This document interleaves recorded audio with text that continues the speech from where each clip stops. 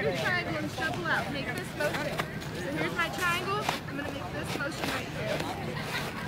Okay? Here you go.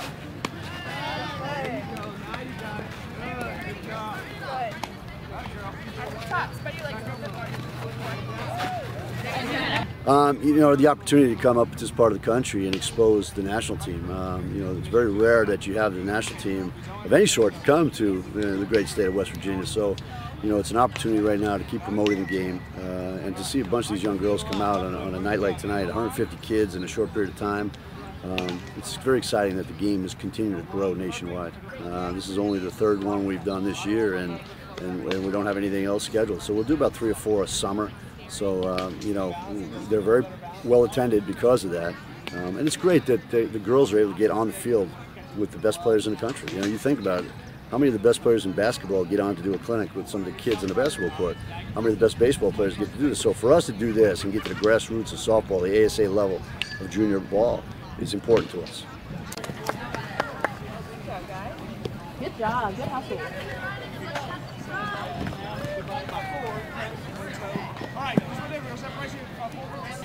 Well, basically I've had to sacrifice just about every shred of social life that I've ever wanted, but I realized that I wanted this more than I ever wanted anything else. So it took a lot of extra work, took a lot of staying after practice at the fields, a lot of going to the cages by myself, a lot of hitting at the tee in the garage. It took just about everything that I had, extra of everything, and it worth every second. Like I'm glad that I skipped the stuff that I did in high school and in college to be here, because this is worth every second. We love Sam Pizza! Oh my God!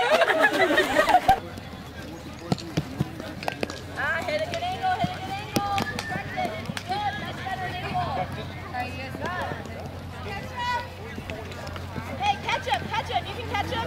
Create a good angle, create a good angle. Good, way to hit the inside corner. It's kind of been a rough journey these last 2 to 5 to 2 months.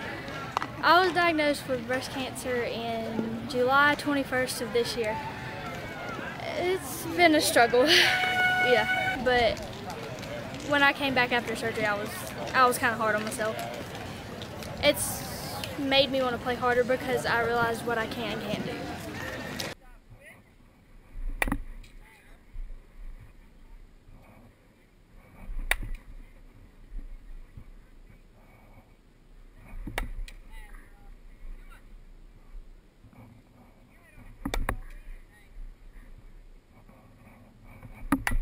The philosophy of the head coach that goes down into this is to give back. You know, that you don't forget where you came from, and where you came from is the grassroots level of softball, and that's where you started. You know, and remember when you were young, who were your role models, who were your heroes? That's what we want you to be right now. So get out there and sell yourself, sell the brand of ASA softball, sell the brand of USA softball, create new heroes, and that's you guys. You know, it's a great game, and don't ever lose the fact that it's a game. You know, it's not life and death, because if it was, there'd be a lot of dead people, you know. So it's a great game. Play it, enjoy it. Don't worry about scholarships, and don't worry about competing at the W's and the L's. Play the game. Enjoy the game. The scoreboard takes care of itself. You'll get good because you love it, you know. So I think, if anything, is just take away the love of what goes on.